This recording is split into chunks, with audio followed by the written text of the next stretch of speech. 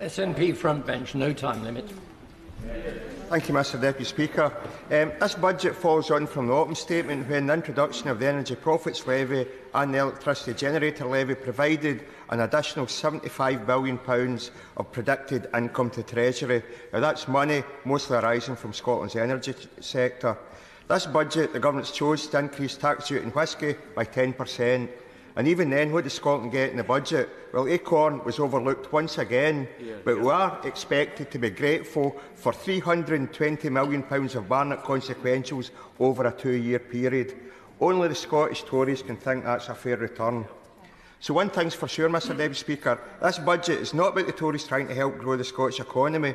We have actually got the highest energy bills in the UK, but we do get our fair share of the biggest cut in living standards since the 1950s, and we've got our fair share of the Brexit cut to GDP of 4%. So are we really supposed to be grateful for being part of the broad shoulders of the UK, and when this is what part of the sharing process looks like? £65 billion of additional income from the oil and gas revenues, and yet the UK Government won't even match the Scottish Government's £500 million Just Transition Fund, even though the Secretary of State up there was talking about the need for a just transition in the oil and gas sector. And nothing sums up Tory pork barrel politics more than the fact that 3 out of the 5 community projects in Scotland have went to the constituency of the leader of the Scottish Tories. Shameful. That plus £1.5 million for a bridge to be repaired that the local Tory council thought was too low a priority for them to bother with. Now, what the Treasury doesn't say is that the whisky distillers in Speyside alone will be handing over more additional duty to the Treasury than the pennies that they're giving back in these community projects. So where is the Scottish Tory leader in standing up for the whisky industry against this 10% duty rise? Where is he about pointing out the fact that 75% of the cost of a bottle of whisky is now taxed to the UK Exchequer? The fact that draft beer and wine and cider is now to be subsidised, while 99% of spirits are excluded from that scheme. And let's not forget that distillers are excluded from the energy-intensive support scheme, while other alcohol producers receive support.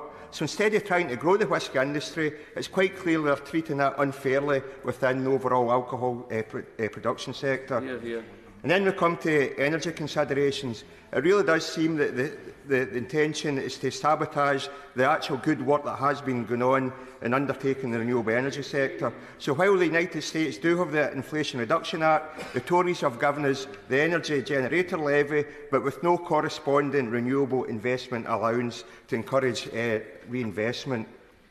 We had the £20 billion announcement in funding for carbon capture and storage, but Acorn didn't even get a mention once in either the budget book or the budget speech.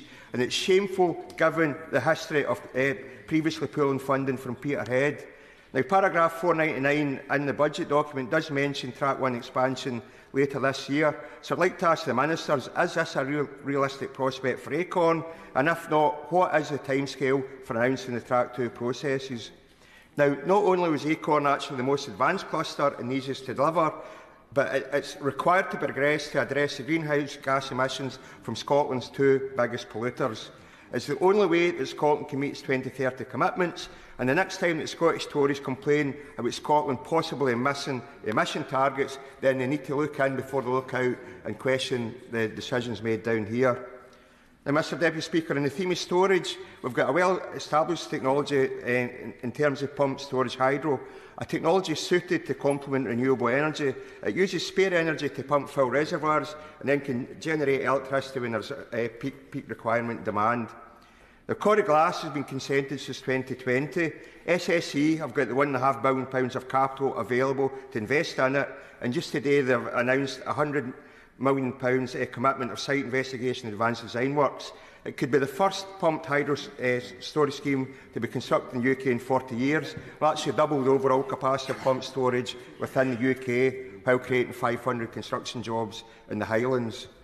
We'll be able to power 3 million homes continuously for 24 hours. The thing is, no subsidies required. They're not looking for a regulated asset-based model. They're not even looking for taxpayers to share the risk. All the industry is asking for is a cap and floor mechanism to stabilise the price received for electricity generation. Now, I've raised this continuously over the years, and the previous Base Secretary, he did let his guard down by calling it a Scottish technology. So that really does question the motives about why the UK government's not moving forward on this, but they really need to revisit that.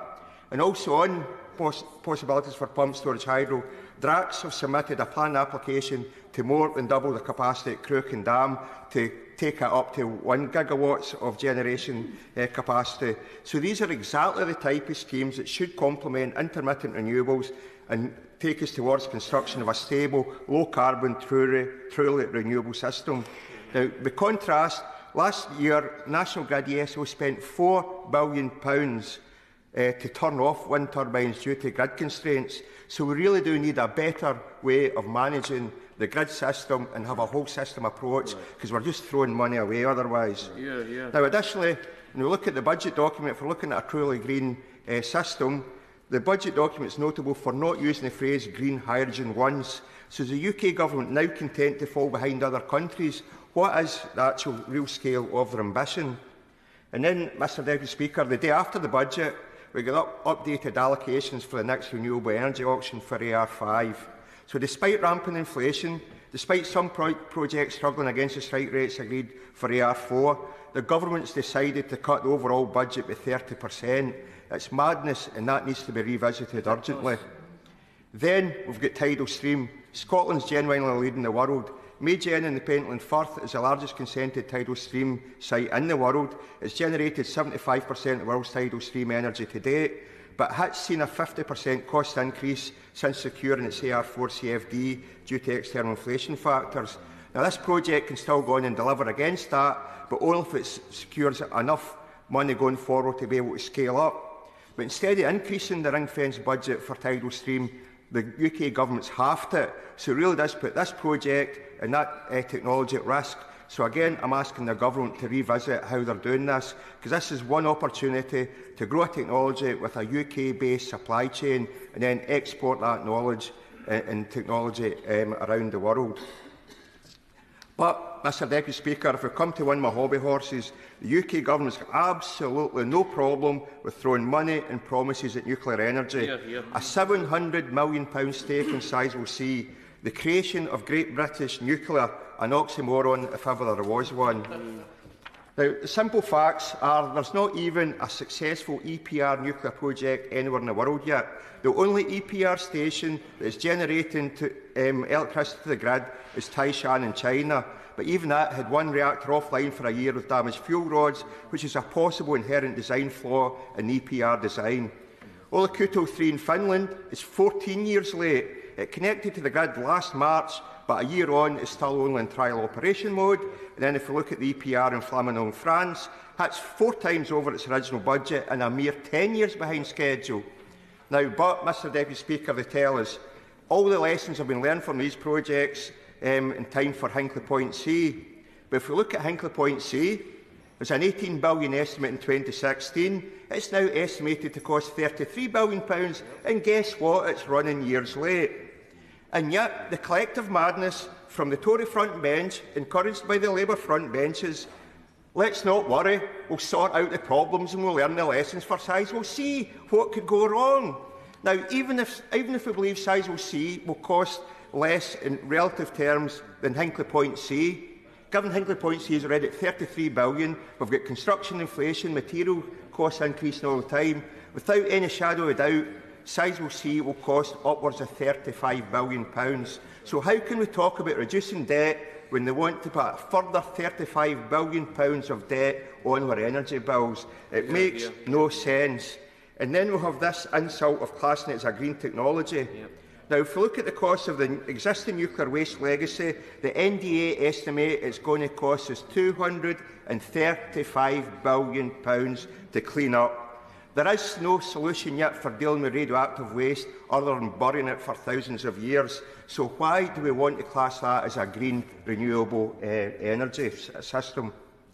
But, Mr Deputy Speaker, and I'm sure others will maybe touch on this, we've got that one other great hope for nuclear, small modular reactors. But then the reality is there's not even a regulator-approved design in the UK for an SMR yet.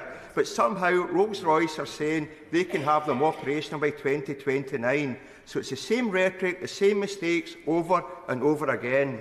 And the reality is, each SMR is going to cost roughly £2 billion a time, so it's hardly a cheap alternative source of fuel energy generation.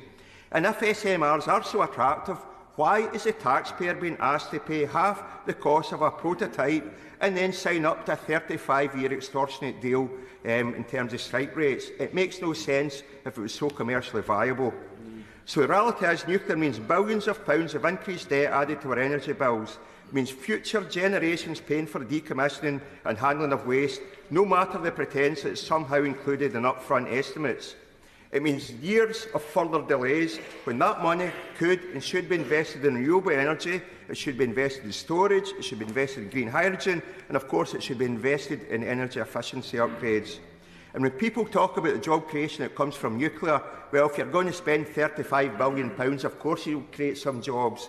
The important thing is actually what the cost-benefit ratio is in terms of job creation, and it can be done much better with alternatives. So, Mr Deputy Speaker, it's clear that within the UK, Scotland's actually got a drag in its economy and a drag in our energy policy. We might be expected to offer caps because of that £320 million worth of Barnett consequentials we're getting over 2 years. That, though, I would argue, in the Chancellor's word, that is the very epitome of dependence rather than independence, and I'm looking forward to working with the Chancellor to secure the latter.